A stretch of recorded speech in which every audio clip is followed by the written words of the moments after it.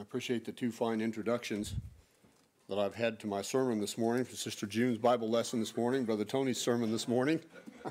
I feel like those charged me so much and made me anticipate speaking tonight so much that I feel like they were introductions, and they exhorted me and encouraged me about this truth that I've been preparing here from Isaiah 51. These words that we know fairly well, especially that final statement there in verse 11. There are several songs, I'm sure, from verse 11 that have been written over the years. The redeemed of the Lord shall return and come with singing unto Zion. Everlasting joy shall be upon their head. They shall obtain gladness and joy. Sorrow and mourning will flee away. What a great truth. Now, we had a Bible lesson this morning upon that theme. It was very encouraging and challenging. You're just drawn into the revelation of those things, the things that were spoken, and the way our sister presented those, affirmed this good truth to us, and we were just drawn to it and wanted to participate with one another, and with her. We almost took over the lesson time, didn't we? All of us, because it was so edifying just to think about those things, the largeness, the height, the depth, the length, and the breadth of those things. Our sister stated in so many different ways about truth being revealed to us. It's not something that you just discover, laying around under a tree somewhere, buried under some ancient ruins, embedded in a cave somewhere in a mountainous area or something. Like people find certain things, or with machinery they drill down somewhere and they discover a deposit of it. It's nothing like that. Not at all. It has to be revealed. And God has so designed the earth and its inhabitants that he might do that very thing, that he might reveal truth. Now, Brother Tony's sermon this morning, he established very ably, with great zeal, a believer's devotion to this truth and the proclamation of it. And that a heart that loves the truth will not settle for anything else and will not speak about anything else, will not proclaim anything else but this truth that is contained in the gospel of Christ Jesus. We're not talking about the truth of human anatomy or the truth of economic theory, the truth of financial management, the truth of political foundations and how human beings need to conduct themselves and behave themselves in their relationships with one another so that we can all have plenty to eat and have shelter and clothing. That's not the truth we're talking about. Now, the world all around us is searching for that kind of truth, aren't they? Except, of course, we know that even in our good land, which I appreciate living in, they don't know truth. If they find something that they want to light on for a little bit as truth, they'll only stay there for a little while, and it's no time at all before they're compromising that. Yeah. They compromise it away, and they pride themselves on their ability to compromise, and they demand that everybody compromises. Well, think about it now. If you compromise, then you don't stand for anything, do you? Yeah. Eventually, you get to the place where you don't stand for anything, and everything is negotiable. You can trade away anything and everything. But if there's truth, which they don't really believe in compromising everything. They too believe in some truth. Yeah. It's just that they disagree with us about the truth. They don't believe it's revealed. They believe they have discovered it, or their experts have uncovered it in some way. We've evolved to the point, you see, where now we're the generation, we're the smart people who have come to the conclusion about the truth, huh? Now, even the prophets of old knew that truth came from God. That it was not the Jewish prophets, the Hebrew prophets, the only ones to whom God spoke, knew that these things have to be made known, that there's no power in us to obtain these things ourselves, to go up into heaven or to go down into the depths of the earth and find the truth and bring it up or bring it down.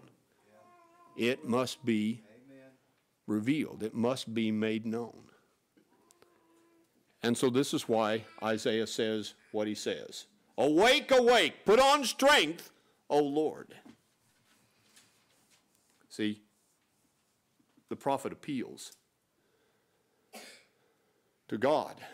Now, these words remind us that, and I was looking at several texts like this morning during our discussion in Sister June's Bible class about truth, where there are times where God hides himself.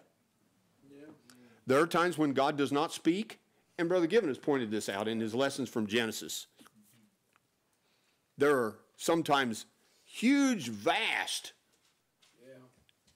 areas of time where God does not speak.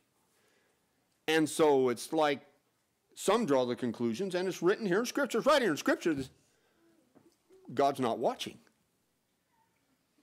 He's not paying attention. The psalmists write that the wicked say that. He's not looking, he's not paying attention. He doesn't know. You know, as we might say in our modern vernacular, you know, he's off busy doing something else. He hasn't, or something like what Peter says, where is the promise of his coming? See? God's not doing anything. Everything goes on just like it is. Well, now, those with faith know that God has called a people to himself for fellowship with himself in the truth that he is revealing. And of course, it's truth whose foundation, whose root is in him. It's not in things. It's not abstract. It's not in some ancient book somewhere, so to speak.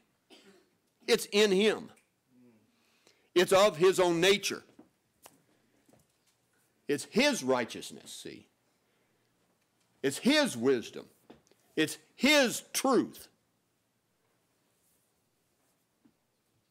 So when the prophet says, awake, awake, put on strength, O arm of the Lord, he's entering into fellowship with God, knowing that it's only a matter of time before God awakes, so to speak, as far as what we might see it that way. But the reality is, even before the Apostle Paul stated it, God works all things together. Yeah. Job knew this, and even Job's friends knew some aspect of it, although you remember the Lord said, you've not spoken to me what is right like my servant Job has. So Job knew more than they did of how God works in these things. Job knew that all of this was in God's hand. And so he appealed to God then, I want to speak to God about this so that I can understand. It's tearing me apart. It's breaking me down in a sense. You know, it was a great burden to him, and he wanted to. And he found no help in his friends, did he? Miserable comforters are you all. And so he appealed to God about this matter. See? And God was pleased with that. God said, that's right. I am in control. Amen. This did come from me. All such things come from God. When the enemy acts against God's people, which is, you know, the prophets knew that God would allow enemies to come in. He would allow them to do their work. Mostly because of the rebellion of his people. Not all the time, of course. Now, Jacob and his sons had not rebelled against God. God sent Jacob down to Egypt, didn't he? He sent Joseph down there. It wasn't because of Joseph's rebellion. He sent Joseph down there first to prepare the way. When Joseph was in place with, so to speak, all authority and power in Egypt, then he sent Jacob and he says, go down to Egypt, Joseph shall close your eyes. And while there then, they were taken into bondage. So not everything happens because, but in the case of Isaiah's generation, it was happening. His generation was degenerating as far as their godliness was concerned, and they were heading toward an inevitable time of judgment. And he spoke about it. My people don't know. He says, your animals know where their manger is, where their food is, but you don't know that I'm the Most High. Come, let us reason together, he says. And of course, they were not willing. This generation was the ones who said to Isaiah, you remember this, I cite it just every once in a while, it seems like, speak no more to us of the Holy One of Israel, prophesy to us illusions. They wanted that. That's what they wanted to hear, see. And so there's a sense in which this is, the prophet was appealing to God against his own people who had rejected the knowledge of God. His own generation who was rejecting God's truth. They refused to retain the knowledge of God. This generation did. See. And so the prophet was saying, awake, awake, O arm of the Lord. Act. Do something. Do something. See.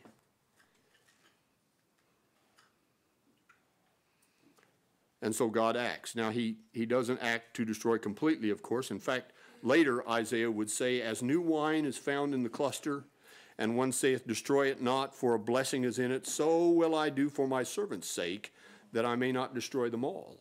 Yes. He would awake and he would act. He would not destroy them all. He would leave what we know he called a remnant. Yeah. Yes. He would leave a few. Remember that? Yeah. You remember that object lesson in Ezekiel? Cut your hair and take it and throw most of it to the wind. Burn some of it in the fire, but take a small portion, and roll it up in the hem of your robe and sew it and keep it. See? Yeah.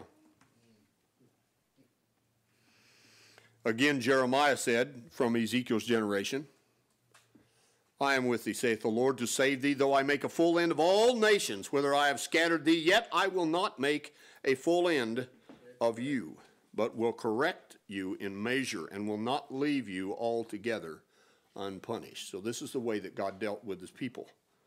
Amen. Down through the generations. The prophets would say, Lord, how long shall the wicked triumph?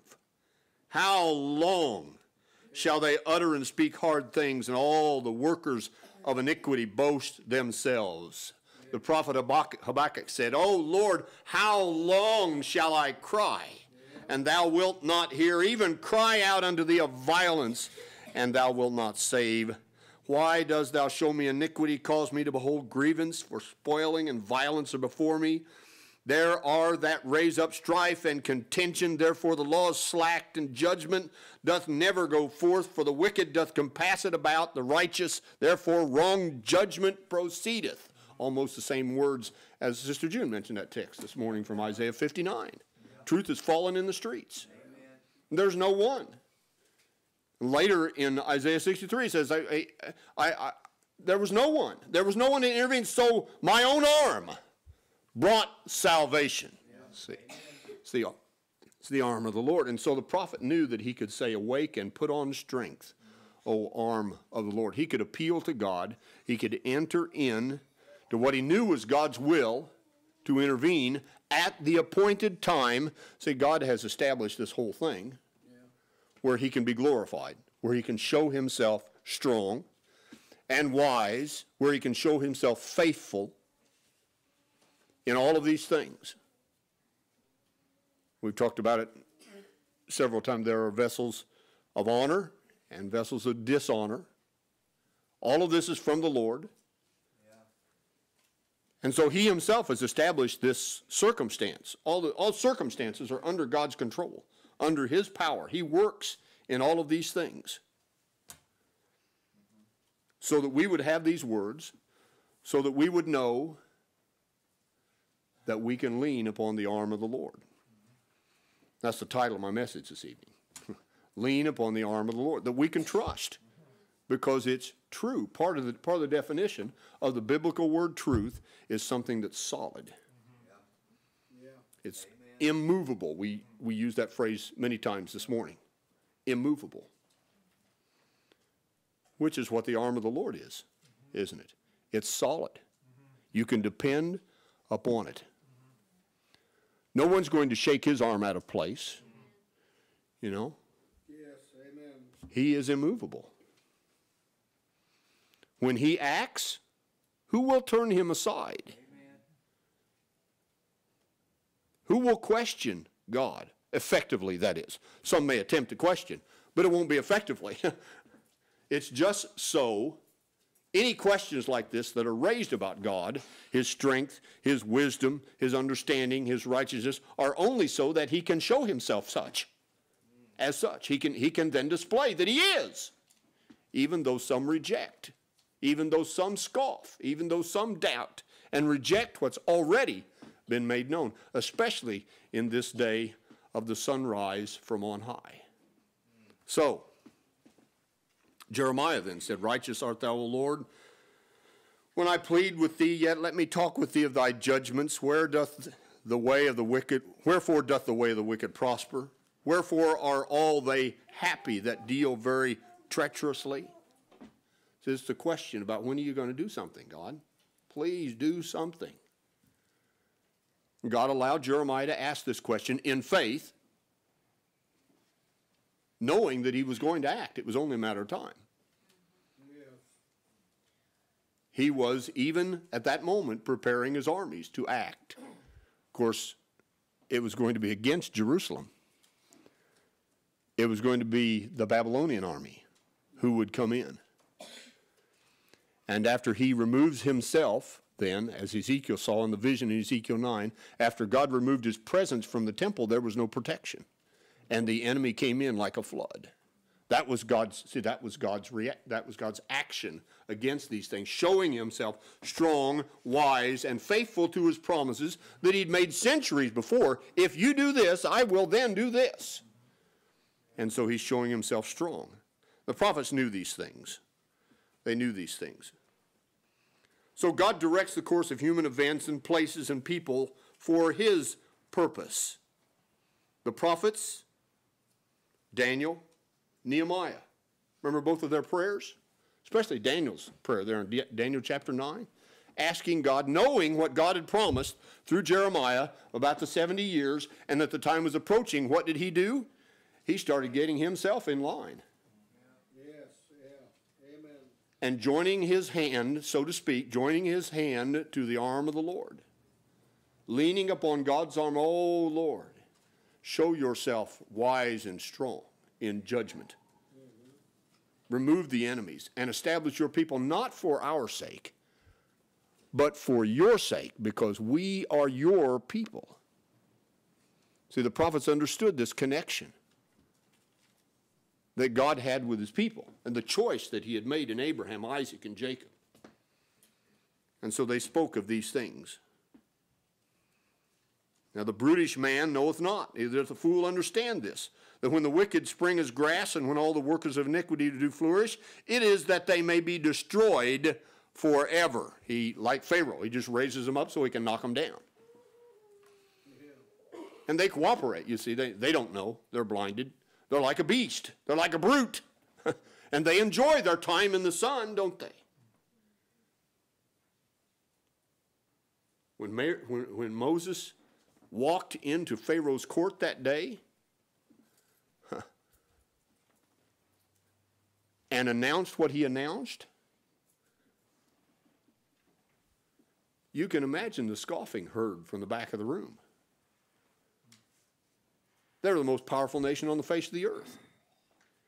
And Pharaoh voiced their reaction, incredulous, I'm sure. Who are you? There might have been someone there from 40 years earlier who remembered Moses. We don't know that it was the same Pharaoh. Likely wasn't.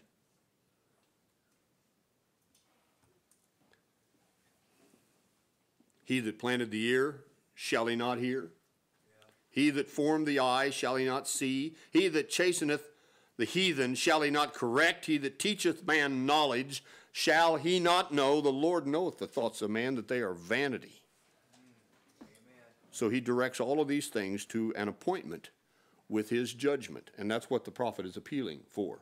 Awake as in the ancient days, in the generations of old. Art thou not it that hath cut Rahab and wounded the dragon? Now this word Rahab is a figure for rebellion and pride. It's not a proper name. Wherever it raises its head in human rebellion and rejection of God's truth, it's Rahab, see.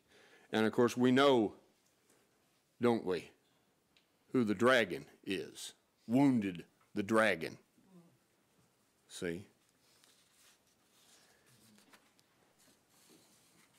He divideth the sea with his power, and by his understanding he smiteth the proud. Job said that. He smiteth the proud. Same word as Rahab. The Egyptians shall help in vain. These are words of Isaiah, chapter 30. Because some of the people in Jerusalem thought, well, we can go get help from Egypt. But for the Egyptians shall help in vain, and to no purpose. Therefore I have cried concerning this. Their strength is to sit still. The word strength is the same word that's translated Rahab in our text. That's all they can do is just sit still. Stay in the same place. Maintain their status. That's all they can do in their pride and in their rebellion against God.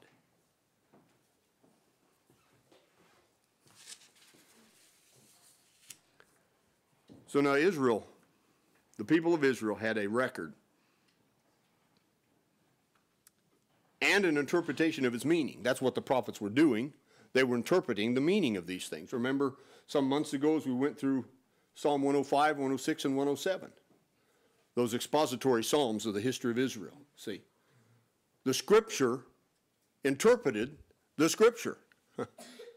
Tells us what it means. And the prophet here says, as in the ancient days and the generation of old. They knew the record of how God had worked. This has to do with his name, his reputation. Like the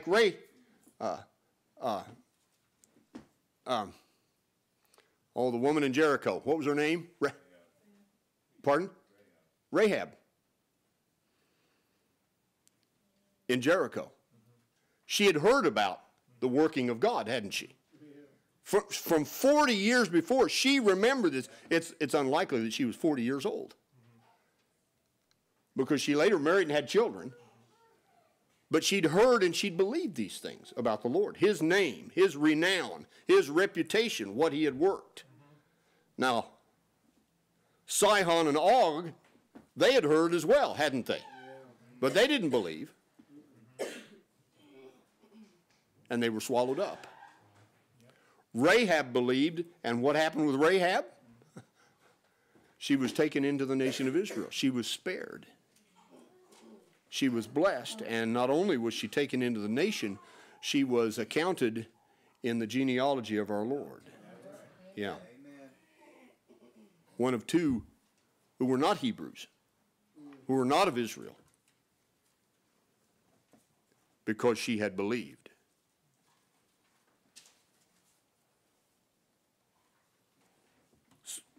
So, the people of Israel rejected, for the most part, rejected what God had said. Even though they would brag about these things, they would reject his purpose for them in it, of his working and his redemption and his mercy and his kindness and his goodness upon them. Art thou not it which hath dried the sea, the waters of the great deep, that hath made the depths of the sea a way for the ransom to pass over? Well, we know what that's speaking about. That's the Red Sea, isn't it?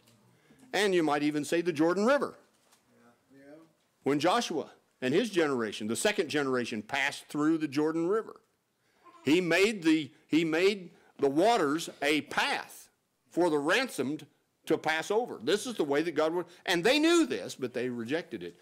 And that's why that they were judged so severely. That's why this prophet is speaking about their judgment in such a severe way. The prophet Habakkuk, just before Isaiah, spoke about this. The prophet Jeremiah and the prophet Ezekiel spoke about this judgment. Judgment begins with the household of God, doesn't it? But those who lean upon the arm of the Lord, they are justified. He brings them through on dry ground. They make it through the flood. They make it through. And the prophet Habakkuk's prayer is answered. O Lord, I have heard thy speech and was afraid. O Lord, revive thy work in the midst of the years. In the midst of the years, make it known. In wrath, remember mercy. And so God does. See, he remembers mercy even in his wrath. His power is over all.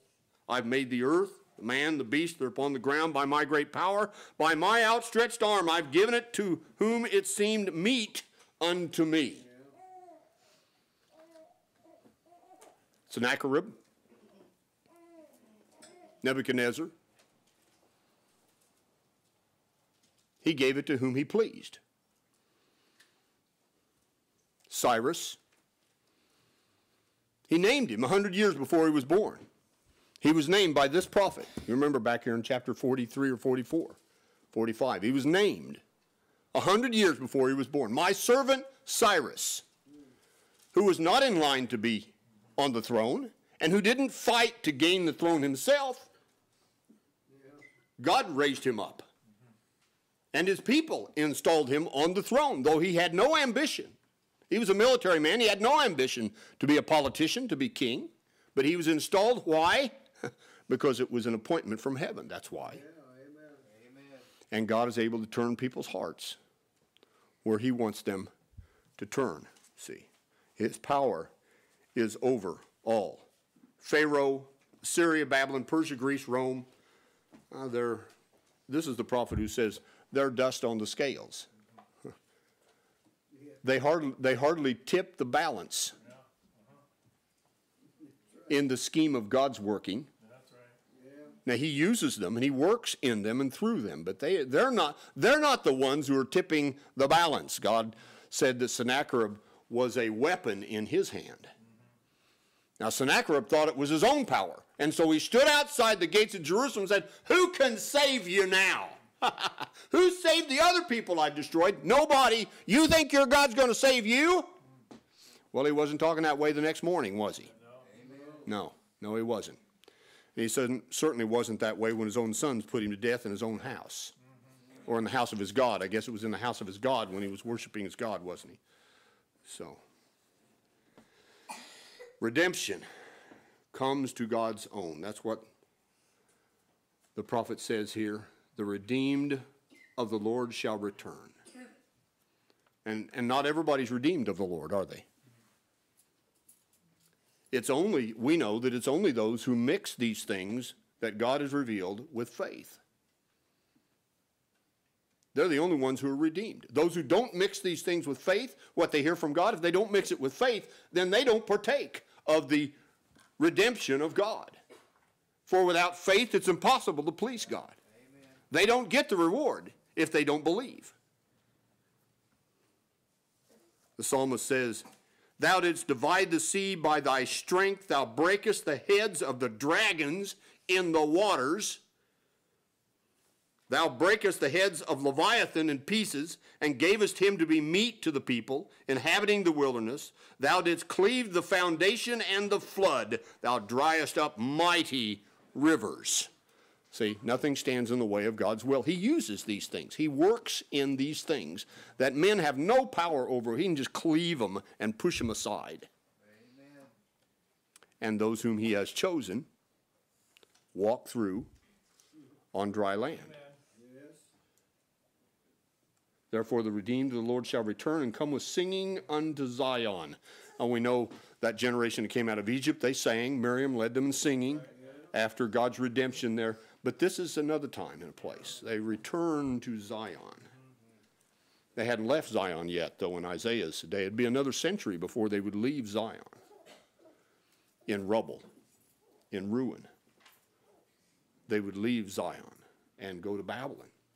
And there they would be taunted to sing the songs of Zion, wouldn't they? But God had made an appointment, see. before it came to pass. Before Jerusalem was even destroyed, God had made an appointment. The prophet wrote it down and sent it in a letter to Babylon.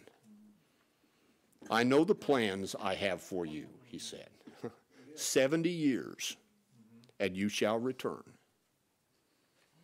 And the prophet speaks about it here. 100 years before Jeremiah wrote that letter, approximately.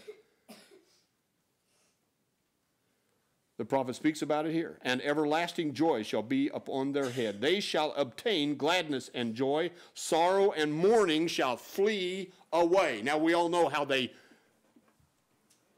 liberated themselves from Babylon, don't we? No, they didn't liberate themselves from Babylon. They were liberated by the word of God that he had spoken through this prophet 100 years before Cyrus was born. Cyrus was the one who wrote the decree, granting them, by that word, permission to return to Zion. And they returned. So it was not of works, by works of righteousness, was it? No. Yeah. Not then, not now. Amen. Those who partake of these things do so because they lean upon the arm of the Lord. Amen. His strength. Because by his arm, he provides salvation, doesn't he? His own arm brings salvation to him. Amen. And of course, if you're joined to him, then you get, because God is a giver. He's generous. He engages us to partake of his good things. And so if you're with him, if you're his, what we know of as called, chosen, and faithful, yeah. Then you will participate. Mm-hmm. You will get to eat and drink at that table. Amen. Yeah. That he himself provides. The redeemed of the Lord experience his kindness. He extends his word, and he works with his arm to extract a people from a condemned earth. To extract a people for his own possession. Amen. He did it in this generation. He did it in Jeremiah's generation. He's bringing forth a whole generation now, isn't he? Of those who are born from above. Yeah. A whole generation. He is brought forth by his own arm. Now, it didn't look like, by appearances, we talked about that this morning, didn't we? By the way things appeared, it didn't look like. Didn't look that way so that the enemies of the Savior could say, let God save him. If he wants him, let him come down and take him from the cross. See, it didn't look that way, did it?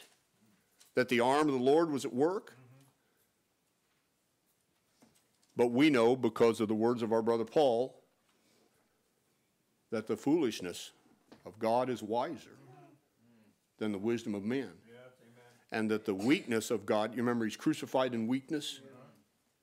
That the weakness of God is stronger than the strength of men. We know that. Yeah. So God can bear his arm and men won't even know it. Yeah. They won't even know. He keeps himself covered with a cloud. Now there's no darkness in him, but he can cover himself with a cloud until he is ready to reveal himself. And he has.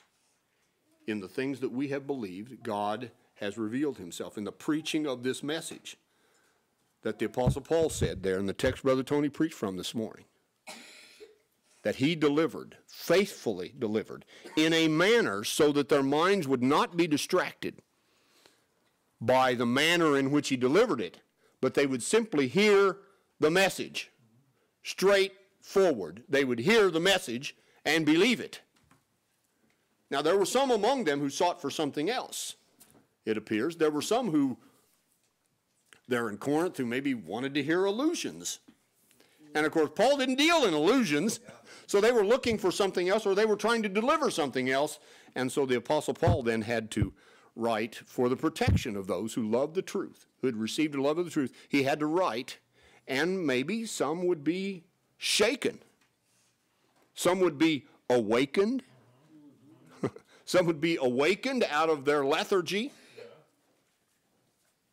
and their distraction so that they could see clearly these things and the working of the arm of the Lord and how he spares his own as a man does his own son and makes them jewels in his crown. We just sang that this morning, didn't we? In closing, then,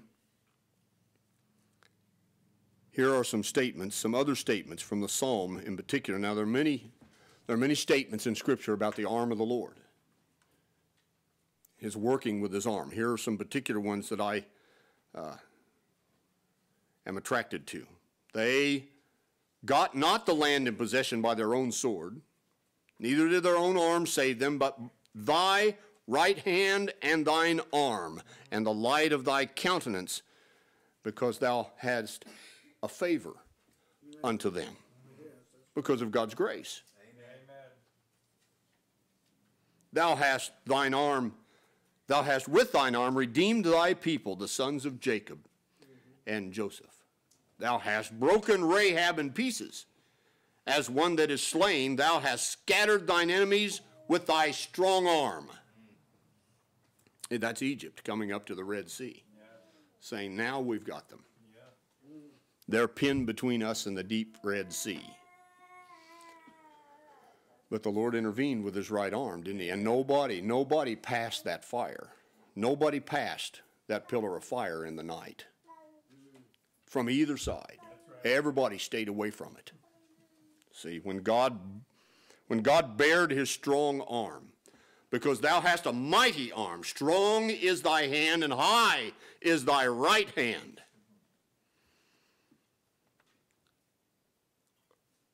With whom, speaking of David, with whom my hand shall be established, mine arm also shall be strengthened, shall strengthen him.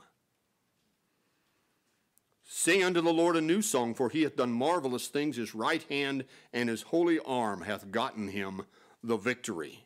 That's almost a parallel to verse 11 here, isn't it? And finally, speaking of bringing them out of Egypt, with a strong hand, with a stretched out arm, his mercy endureth forever. Amen. Now, brethren, his mercy yet endures. In fact, his mercy's gotten larger from our perspective. It's always been there. But it's gotten even more larger, it's gotten clearer for us to see in this gospel that's been made known to us. How God extended his arm when there was no one else. There was none other to act. God searched, there was no one. Like there was no one to stand in the gap in Ezekiel's day. And so God had to stand up for his own name, for his name's sake. Not for them, but for his name's sake. Because they had blasphemed his name among the nations. And so he acted. Well, now, especially now, because of his own dear son, his mercy endures. And we can lean upon that mercy. Lean upon his arm. And have confidence, the confidence of faith that has been once for all delivered to us in this message of the gospel, this working of God in his Son Christ Jesus in that day to open up this day for us to believe and to come in response to the call of God. Thank you, brethren. God's grace and peace. Brother Jason has our exhortation this evening.